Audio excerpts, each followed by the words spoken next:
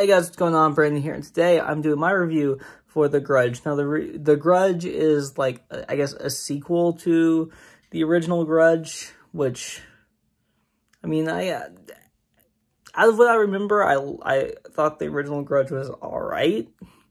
Just kind of like a standard horror movie. But it's whatever. This movie has some actors that you would have seen before in other horror, mostly horror movies, and some, other movies also, possibly. But really, it doesn't have any, like, huge names. And that's good, because this movie is, well, it's terrible. It has some decent acting at times. It has basically no scares, no scares that will actually, get you anyway. So no good scares. And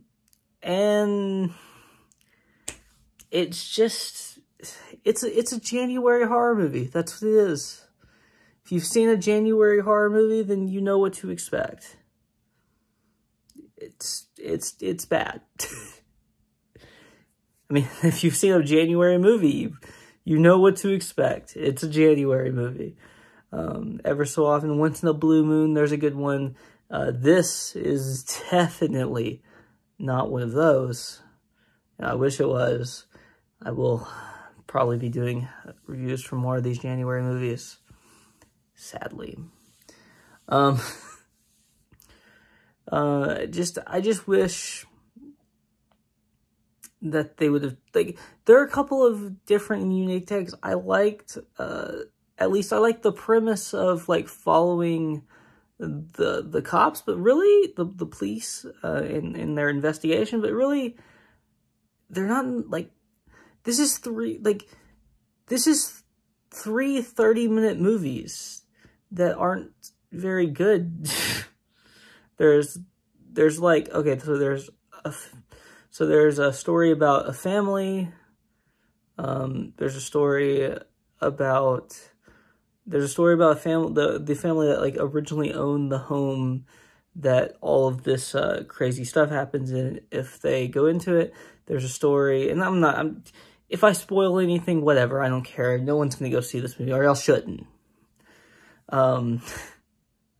There's a story about a guy and, like, his pregnant girlfriend or wife. I don't know if they ever really said. And then there's a story about, like, an older couple that lived in the house. The story about the pregnant woman and her husband or boyfriend or fiance or whatever. That was he was selling the house. He was like a real estate agent. And then there was a story, and then there was the story with the police. And it doesn't really focus in on one of them all that much. Like, I guess the girl cop, the woman cop, was the main character, I guess. I mean, I don't know. I don't know if there's really a main character in this movie. But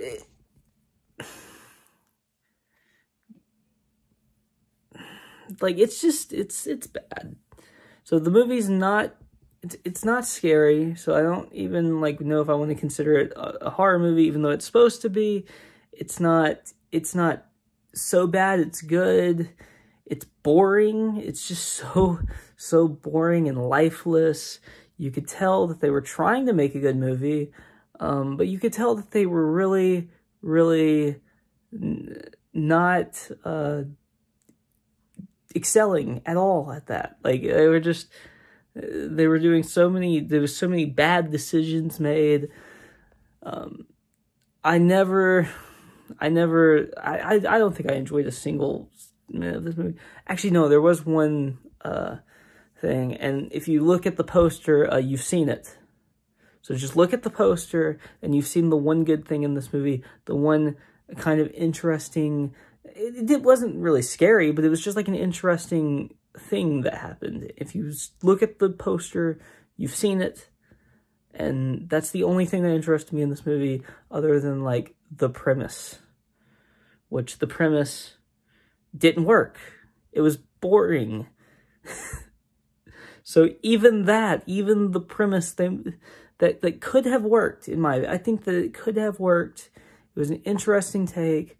However, it could also be really boring if you don't do it properly, and they didn't do it properly. So there you go. I think that's all I have to say.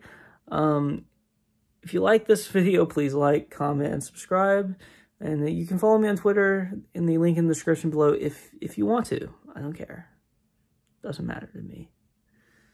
See you guys next time.